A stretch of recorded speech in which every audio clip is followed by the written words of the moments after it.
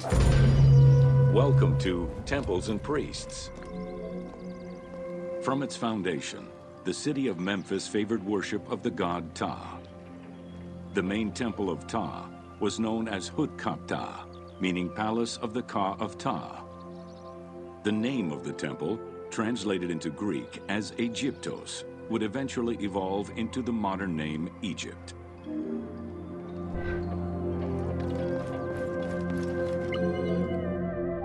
Temples were the center of religious, political, and economic life in ancient Egypt. These sacred places were viewed as the literal home of the gods and goddesses. As such, every aspect of them required care and reverence, all of which was accomplished through elaborate ritual.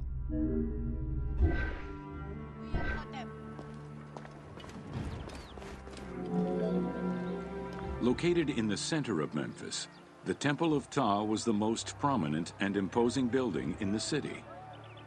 The long walkway leading toward the temple, known as the Dromos, was guarded by rows of sphinxes. The entire sacred area was designed to keep the statue of the god protected, deep within the sacred enclosures that surrounded it.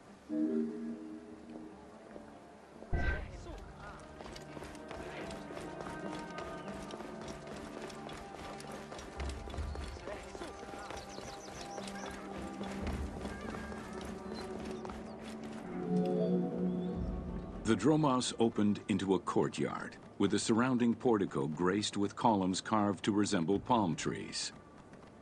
During special festivals, the general population was allowed to enter this location, but under no circumstances would they be allowed into the sacred spaces beyond the courtyard.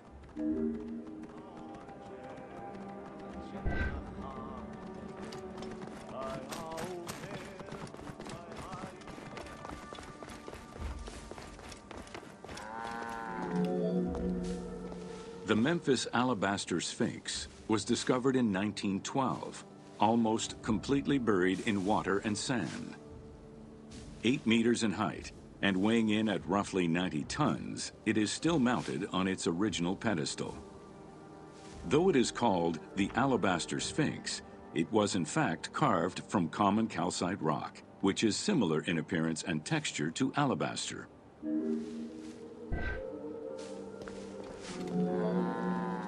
Erosion has destroyed the original engravings, making it difficult to determine when it was created. Egyptologists believe that its facial likeness resembles Amenhotep II, and so it could have been sculpted somewhere between 1700 and 1400 BCE. It is believed that this monument once stood outside of the Temple of Ptah and was integrated into subsequent extensions to the complex.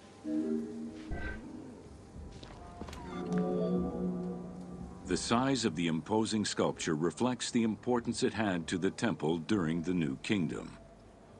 This Sphinx is one of the few remaining artifacts from the ruins of Memphis to survive.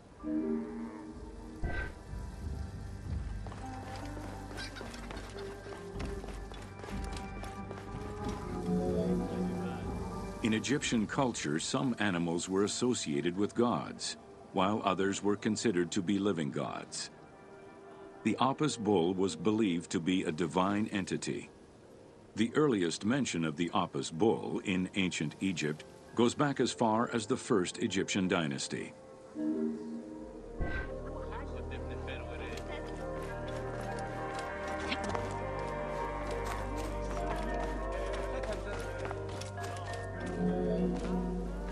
Originally the symbol of fertility, the Apis bull was linked to the god Ra, with the image of the sun carried between its horns.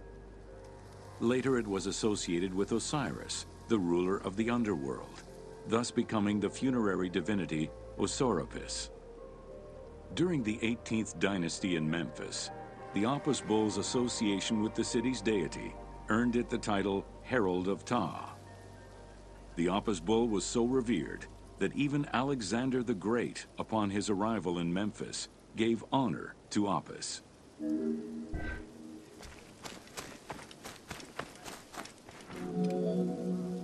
The Apis bull lived with its harem in a sacred barn located in an enclosure in the Temple of Ptah. Each bull bore 29 signs representative of its divinity. Among them, the bull had an eagle-shaped mark on its back, a double tail hair, and a scarab-shaped mark under the tongue. The signs were intended to correspond with the lunar cycle. After its death, Egyptians would search for its reincarnated form among the livestock.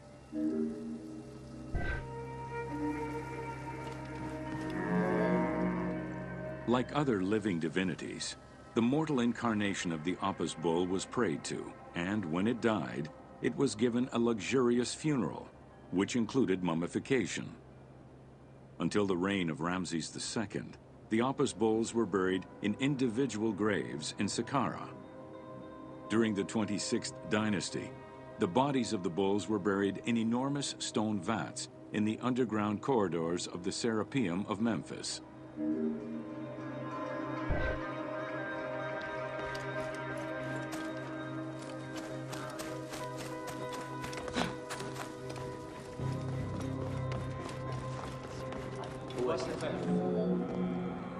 Ancient Egyptians believed that temple rituals were essential to maintain order in the cosmos and allow communication between humans and gods. The pharaoh was required to bring offerings as part of a twofold promise made to the gods, to remain a just ruler and to prevent chaos from entering Egypt.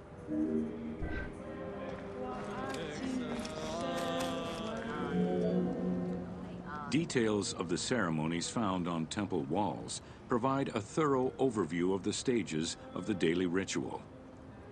Performed 3 times a day to mirror human mealtimes, each step of the highly symbolic ceremony was accompanied by specific recitations, many of which referred to mythical events.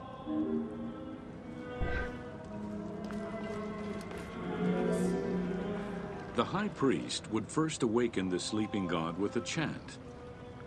Then the seals of the shrine's doors were broken and the bolts drawn back. The act of swinging open the doors was a symbolic gesture where sight was granted to the deity. The priest would then bow and kiss the ground.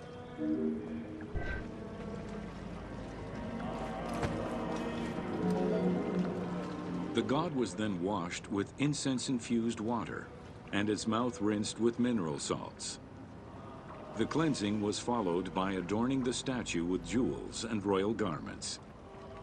The final ritual required the priest to sweep away any footprints in order to prevent evil from approaching the god.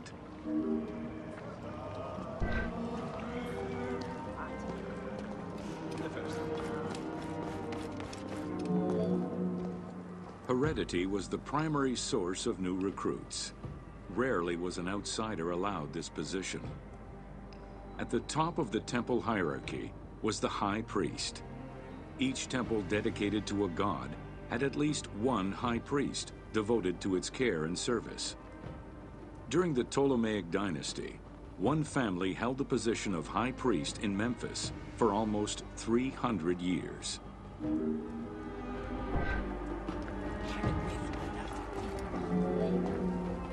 High priest candidates made their way up the ranks of the temple hierarchy.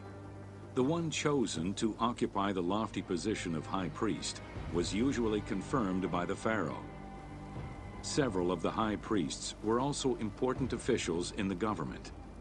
Families sharing the highest priesthood titles tended to make many alliances, thereby gaining more land and wealth. Shifting balances of power sometimes resulted in more or less open conflicts between the priesthood and the pharaohs.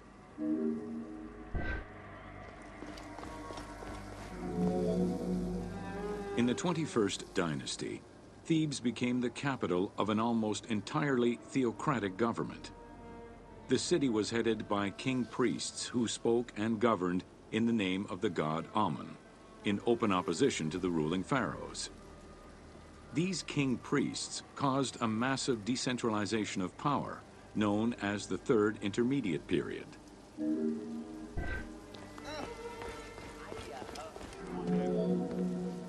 The educational institution in ancient Egypt was known as the House of Life.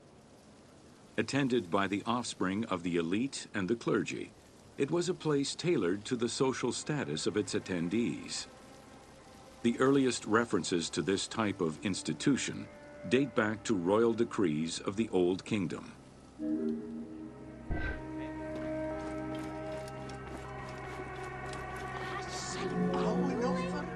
Only 2 known centers have been uncovered, one in the abandoned city of Akhetaten and one at the temple of Ramses II on the west bank of Thebes. Inscriptions uncovered in those locations mention the names and titles of people who were connected with the House of Life, such as a chief physician and many scribes. It is presumed that by the late kingdom, every temple had a House of Life.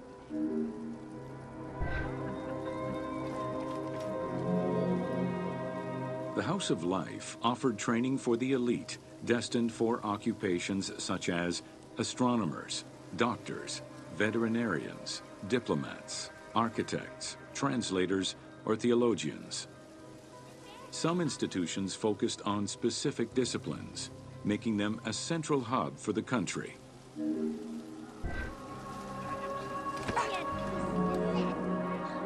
Not limited to instruction for young students, the House of Life was a source of reference for many scholars, with rooms dedicated to papyri of many disciplines. Because papyri were preserved there, the Greco-Romans referred to the House of Life as a library.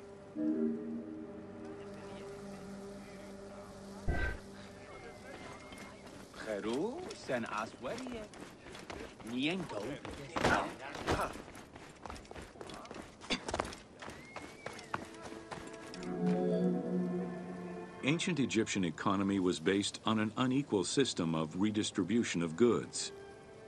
The state of Egypt collected the crops, and the temples distributed them throughout the provinces.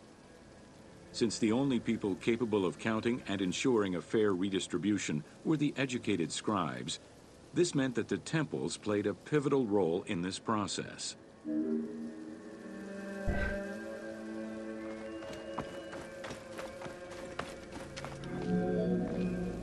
There are records of pharaohs making offerings of large tracts of land and animals to temples in order to maintain their favor.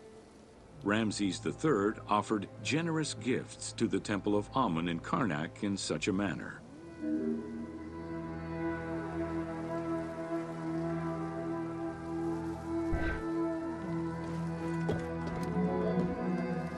Palaces, warehouses, and granaries were built inside the temple compound to better control the redistribution of goods. The size of the recorded numbers of goods, combined with every other function filled by temples, only serves to confirm their might as economic, religious, and political centers of power within Egypt.